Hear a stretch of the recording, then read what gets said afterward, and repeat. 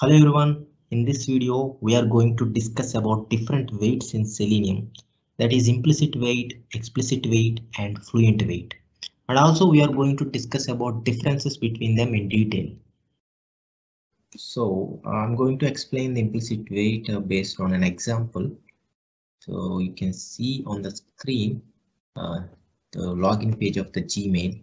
So I have a script which navigates to the gmail.com and then enters the mail in the email text box, and then it's going to click on the next button here.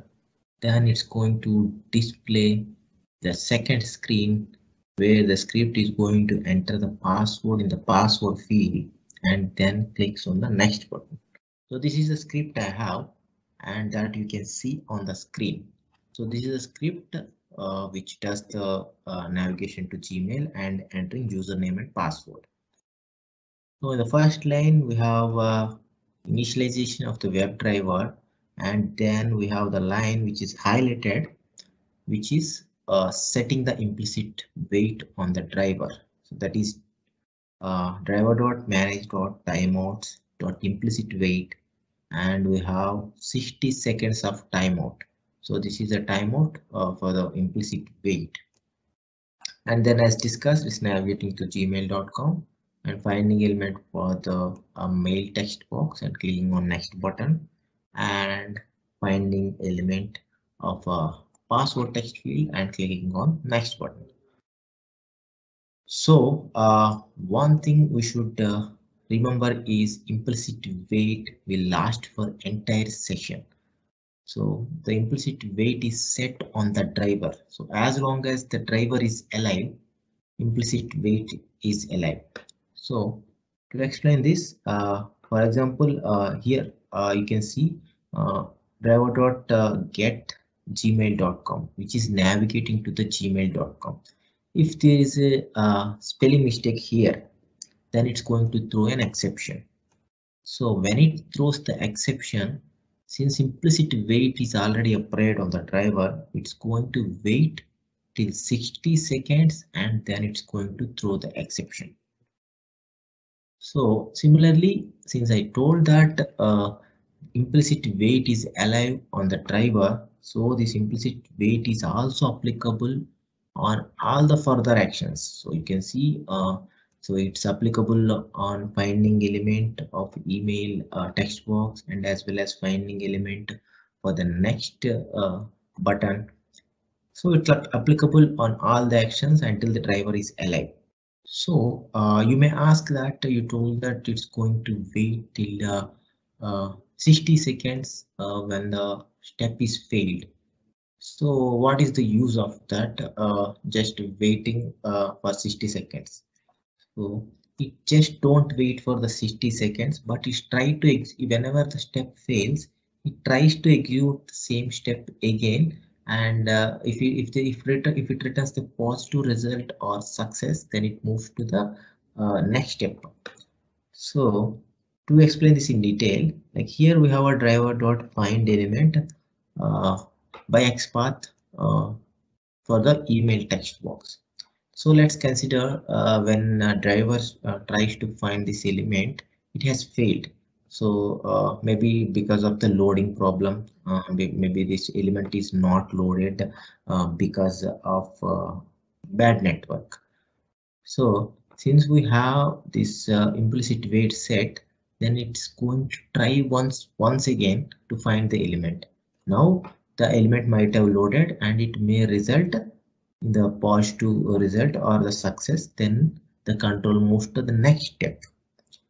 So let's consider maybe if the XPath given is wrong, then this driver is not going to find this element. Then it will try and try and try until the timeout 60 seconds. When the timeout 60 seconds is over, then it's going to throw element not found exception. Then you may have one question in mind. You are telling that it will try the same step again and again until the timeout, that is 60 seconds. What is the time gap between each try, or what is the time gap between each poll? So that is going to be 500 milliseconds. So if it has tried to find the element and it's unsuccessful, then it's going to wait for 500 milliseconds or half a second, and then it's going to try once again. So it will try. So it will go to next step. If it returns the positive or success. If it fails again and again, it will do the try till timeout, that is 60 seconds, and then it will return the exception. Explicit wait. So let's discuss about explicit wait in detail, and also I'm going to compare explicit wait and implicit wait parallelly. So here I'm going to use the same example, that is gmail.com, the login page of gmail.com. The only difference is I have replaced the implicit wait with explicit wait. So let's start. You can see the WebDriver that's been initialized in the beginning, and then the highlighted line, WebDriver wait equal to new WebDriver wait. So this is the explicit wait. So here we are initializing the explicit wait, and you can see the parameters passed, driver and timeout. So we have a driver and the timeout I have specified as 20 seconds. It can be anything based on your requirement. So I have passed 20 seconds. And then next step we are navigating to gmail.com, and in the next step we are finding the element of email text box, so which returns the web element.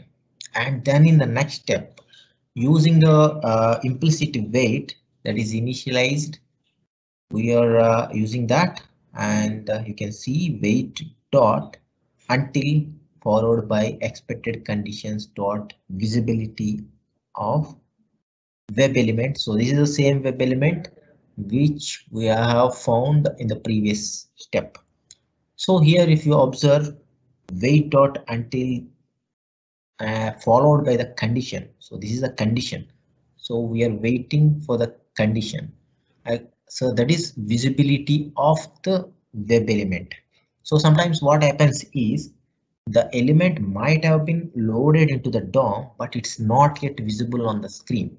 So we are waiting for the visibility of this element on the screen. Here the Gmail text box, and then in the next step we are sending the keys to the text box. So for this condition, you can also use many other conditions apart from the visibility. So I have defined all the conditions on the right side that you can go through. You can just pause the video and go through, which can be used for the explicit wait. And so this is the one of the difference between explicit wait and implicit wait. In the implicit wait, you cannot use the condition. And for example, if the control has come to this point, wait dot until, and it has checked the visibility of Gmail text box, and if the element is visible, then it will go to the next step. But if it's not visible, it won't just wait for 20 seconds and throw the exception, but instead what it does is it repeatedly tries to check the visibility of this element. So when I say that, if it's when I say that it's trying repeatedly for the visibility of the element, how many times it's going to try, or what is the time gap between each try? So it's 500 milliseconds. So it's going to wait for 500. If the element is invisible, then it's going to wait for 500 milliseconds, and then it's going to try once again. If it's invisible again, then it's going to wait for 500 milliseconds and going to try for visibility of the element. So until it's going to do the same thing until the timeout 20 seconds in this case, and if the timeout has elapsed, then it's going to throw the exception. So Yeah, that's what you have to remember on how the explicit wait works. And then you have to remember one more thing, that explicit wait is defined on the element. So here it's defined only on this particular web element Gmail, that is Gmail text box. But it's not applicable on the other elements followed. Like you can see the ID identifier next, which is the next button, and also the password text field, and also the next button. It's not applicable on all these remaining web elements because we did not define on that. So it's applicable only on the particular element on which user has defined. But if you remember, implicit wait is applicable on the entire session of the driver. So it's applicable on all the elements. Let's discuss the Fluent wait. So here we use the same example on Gmail login page. So here the highlighted section is where we have set the Fluent wait. The first line, Fluent wait equal to new Fluent wait, where we are initializing the Fluent wait. And you can see with timeout. So here we can define the timeout that is similar to implicit and explicit wait. And the next step is polling. So here we can define or we can control the polling. Here I have given the polling timeout of 5 seconds. I'll discuss this in detail in a minute. And then we have ignoring. So we can also ignore certain exceptions if you want to. So then we can see web element next element equal to wait until. So here we'll have a return of web element, and then we have a apply method. So this is the syntax we should follow, and then you should concentrate on this step where web element next equal to driver dot find element by ID, and this is for the next button. So this line you should concentrate on, and if the control comes to this line and if it successfully finds the element in the first attempt, it's going to return this element to this next button, and the control moves to the next line, that is next button dot click. So considering the second case, if in the line web element next equal to driver dot find element, if it's unable to find this element, then it will go and check for the polling. So we have defined it as 5 seconds. So here it waits for 5 seconds and then again it will try to find the element. If it's successful, then it will return the web element to the next button, and then I mean that it will return the web element to the next, and this next is returned to the next button on top, and then the control moves to next button dot click. If this is unsuccessful, though it's unable to find the element, then the same thing continues, that is it will wait for 5 seconds. So this will happen until the timeout 30 seconds. So after 30 seconds, if it's unable to find the element, then it's going to throw the exception. So now you can relate. So you can also see that Fluent wait is also applicable at element level only. So it won't be applicable on the following elements like password and next, where we did not define the Fluent wait. But you know, implicit wait is applicable on the entire session of the driver.